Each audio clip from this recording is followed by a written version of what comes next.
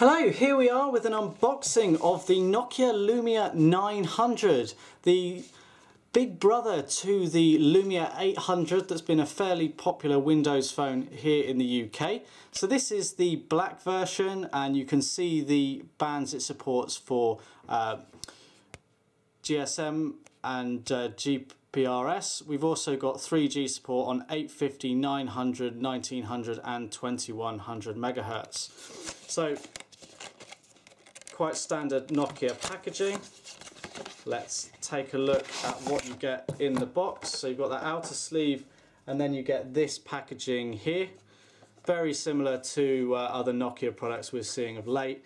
And a quick rundown of some of the specs. We can see here that it's a micro SIM enabled device.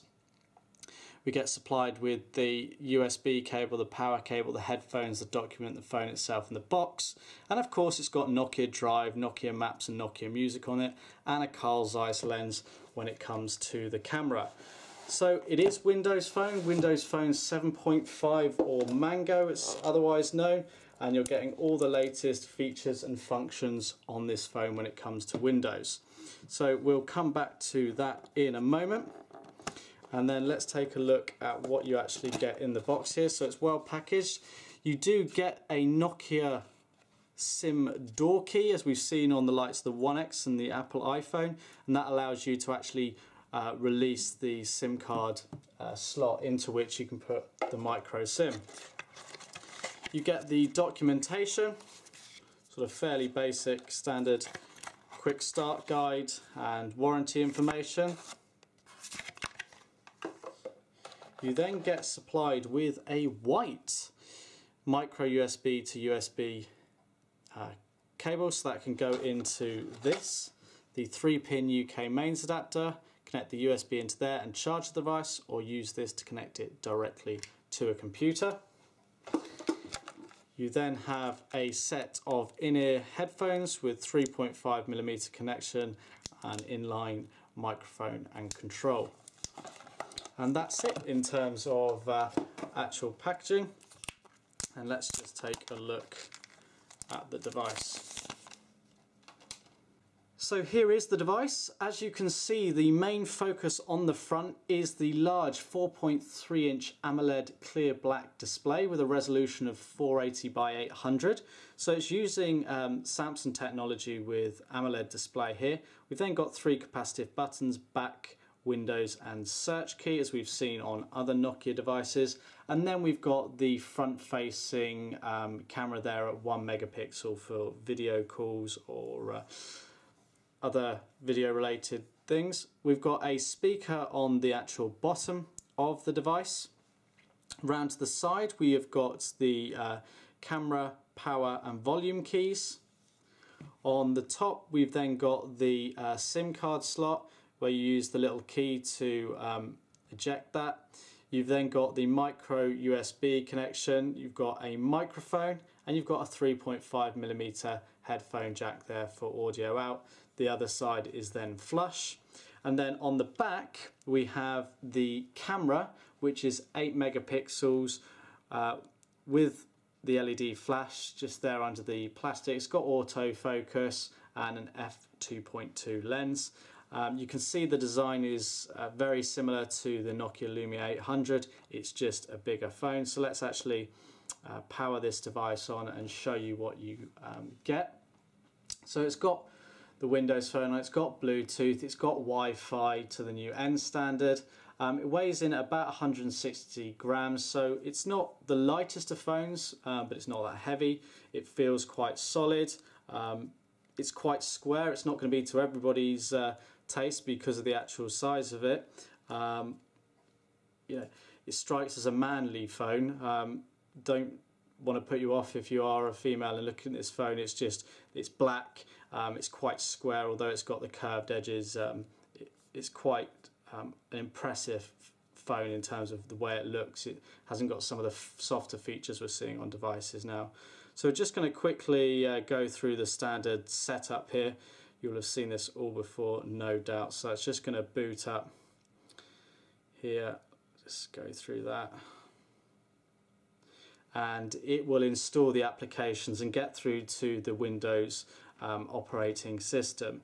Now, Windows isn't necessarily the most popular operating system, but there is a lot going for it. The user interface is quite appealing. It's got some more and more apps being added to it every day.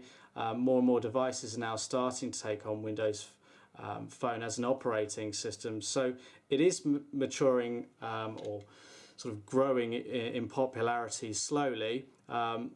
If you need to make calls, emails, web browsing, it can do all of that. Navigation is another strong point because it's got Nokia Drive on here, so you're less limited than you might have been on some other devices. It all comes sort of free of charge, if you like.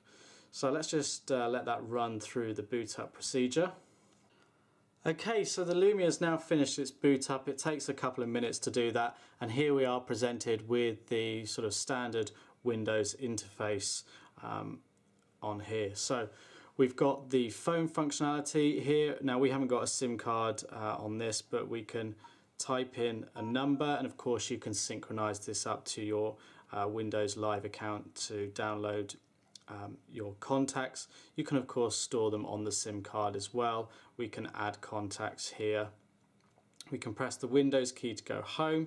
If we had contacts stored on our device, we'd get quick access to it there. We've got our messaging, so we can start a new message. And one of the nice things about Windows Phone is the keyboard is very good at picking up the text. You know, it's quite quick. Now we've got that in portrait. We can go landscape on there as well if you choose, and a lot of people prefer to do that. Allows you to get a quicker rate of typing quite often. We can then come out of that. We've got email on here. Now we haven't set that up, but you get the idea. It's all included on here. We've got Nokia Maps, so this is great for finding your position.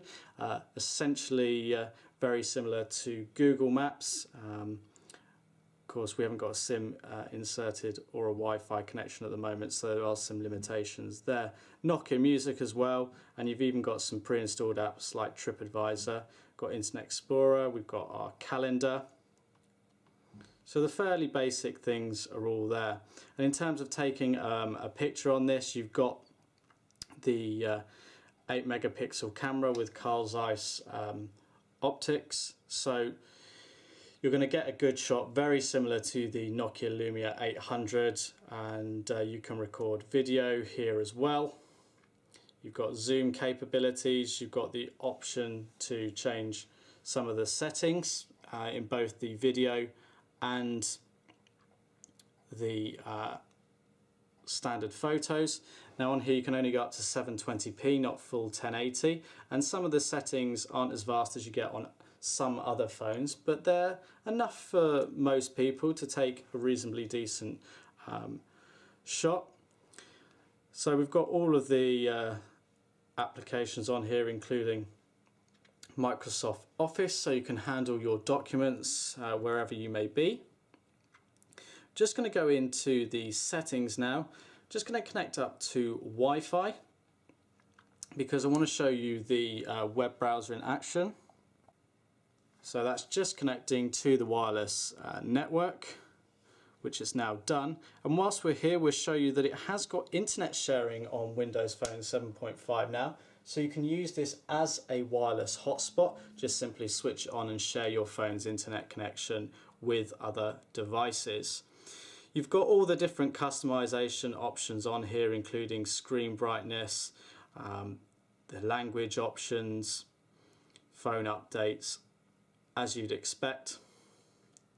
So let's just go back into the web browser to show you that in action.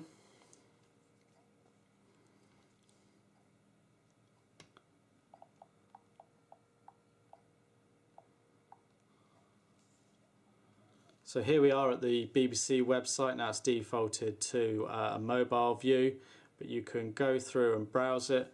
You can take it into landscape mode if you choose. You can click into it and it all renders on screen to make it nice and easy to read the text. You can pinch and zoom. You can also, or do have some facilities around tapping on the screen just to make sure it's all rendering correctly. So those are just a few features of the Nokia Lumia 900. It's now available in the UK, SIM-free, unlocked at clove.co.uk.